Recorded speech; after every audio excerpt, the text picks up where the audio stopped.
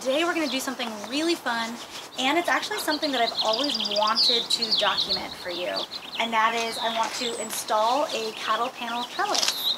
So we have had 2 sets of cattle panel trellises, and they actually used to exist right here in the garden.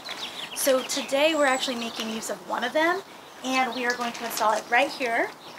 And on that trellis, I'm going to grow winter squashes. So we're not new to installing this trellis. We actually have a whole write-up on how we do it, how we even measure for the proper arch height, and all that good stuff. But this is the first time that we're actually going to film the process. The first thing you're going to want to determine is what kind of post to use. So I'm going to show you the post we're going to use today. This is a T-post, and you can use either T-posts or U-posts. It's really going to depend on your situation. For this particular situation, we're going into the ground, but we're also doing a taller arch, a taller, skinnier arch. So I want to have a little more sturdy support, and the T-posts are taller than the U-posts and more sturdy. So especially if you live in an area with high wind and you're going for a very high tunnel, you might want something that's going to give you a little more rigidity. So today we're going to use the T-post, and we're going to need 4. So we're going to do 1, 2, 3, 4, and then of course your cattle panel trellis, which again, you want to make sure that you're actually getting cattle panel, not something that I think they call, might be a wire grid or like hog wire or something like that. You want to make sure that this is actually really sturdy. Remember, a lot of this is going to be under the ground, so you're going to want to make sure that wherever you're digging, you check with utilities and make sure that there's no irrigation lines or anything important down there before you hammer these into the ground. And then lastly, handling a cattle panel can be a little awkward. So sometimes this job is better with 2 people, so if you can, find a friend to help you out, because it's a lot easier if one person grabs one side and the other person grabs the other. I am going to move these. These are protecting my directly sowed beans, actually, so that's why they're there. But for right now, I'll move them, or at least, yeah, I'll move them. That's probably better. Like I said, we have a whole write-up on measurements, calculating the height of the arch, other important notes, so make sure you check that out too in tandem with this video. This was really just the first time that we were able to actually film this, because before it was all just pictures, and so now we're actually putting video to it, which I think can be really helpful. Because of the design of the garden, we know where everything's going. We like to inset the post just a little bit on the cattle panel. It's like 4 feet wide, right? It's 50 inches wide. 50 inches wide, so we're going to inset the post just a little bit. Yep. And we're going to put 1 in that corner, 1 in that corner, 1 here and 1 here. You do want to make sure you're going straight. You can use a level. I tend to just eyeball it. And then the inset that we're doing, it's 50 inches wide. We're going to 40 inches apart. Okay. And so let me get the other post. That's what we're going to see here. And that's going to be to the center of our stakes. There's lots of ways to measure the center, but we're going to go to our center of our stake. I'm just going to take us right here. Do we look in line with each other? Again, eyeballing. Down well. Not up and down, but like... No, I know. It looks fine. We're going to put at least 2 feet underground. Okay. These are 5-foot T-posts. That'll leave 3 foot above ground. This one's going to go over here. I don't know if you'll be able to see it. I'll actually need Randy to come help guide me a bit here. Okay. She will put her hand on it. Yeah. So that I can see if we're staying sort of in line. Last time we were here, we planted this bed over here, and since then we did this bed and this bed. This is going to have winter squashes, and then we might have 1 more bed for melons. As you know, this has been like a very fast-paced, just get it done kind of project, and it's just basically so we have some food for this season while we're doing the rest of the yard and making some major changes.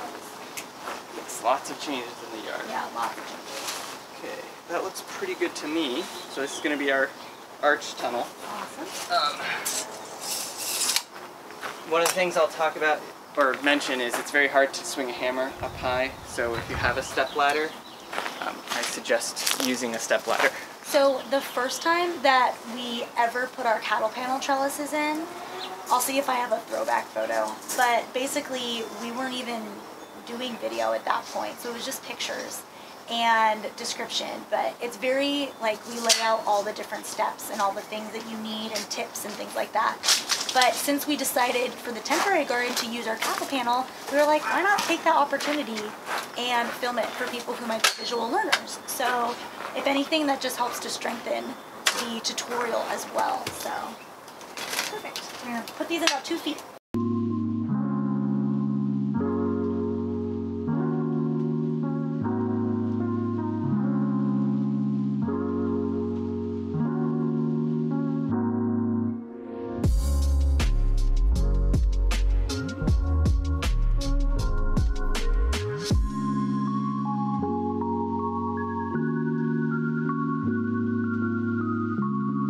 And put it right on those T-posts. Okay. Yeah, that's better actually. Okay, so go ahead and you can catch your front leg. Yeah. On that front. Yep, perfect. Because that gives it, so now the T-post is holding avocados. it. Yeah. Okay. And then I'm going to come and push it down. Now the T-post is kind of holding it so it can have pressure put on it. Beautiful. Okay. There you go. And straighten it a bit. Oh my gosh. Oh, and we get to plant the winter squashes right here.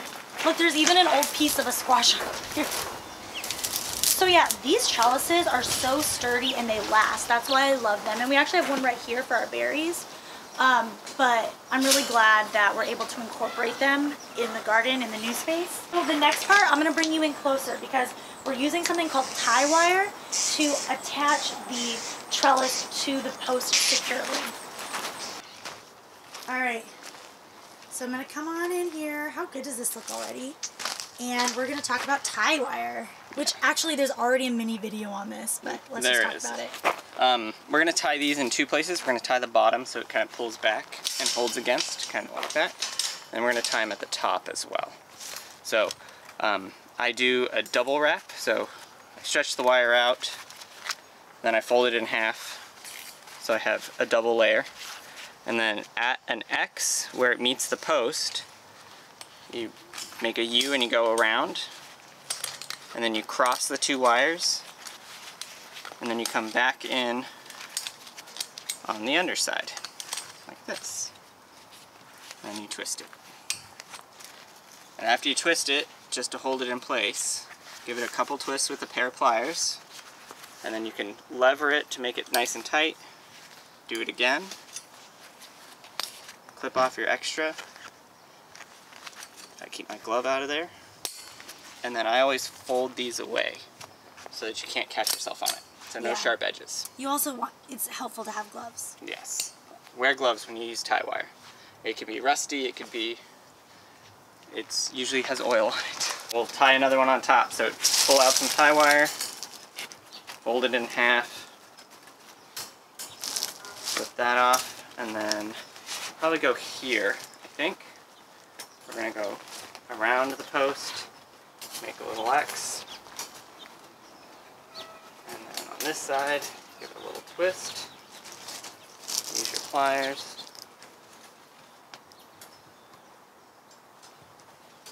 make it nice and tight, flip it off, and then fold it back. And you don't have to use your thumb, you can use your pliers to fold it back in there. So as Sam does the other 3 remaining posts, you can see here how ours turned out. The height is adjustable and we show you how to calculate that. It's pretty simple. So yeah, if you have any questions, feel free to leave them below or make sure to check out that post because like I said, it was written quite a while ago. It has all the details in it and I hope you found this helpful. All right. Here are, this is a whole bunch of, oh, it's kind of heavy, winter squashes and melons. So the melons are not going to go here. I think I'm going to put the melons in another bed once we actually clear out this area here. Remember, like I said, all of this is just a slow work in progress. But I have some beautiful winter squashes, things like butternuts and delicata and some pumpkins that we are going to plant And typically I would do like probably 4. 1, 2, 3, 4 on this side and 4 on this side. And we'll let them grow. If you have any questions, feel free to leave them below, but make sure to check out that blog post like I said, because it has the full breakdown of everything, plus some really helpful tips. Thanks again for joining me, and I'll see you next week.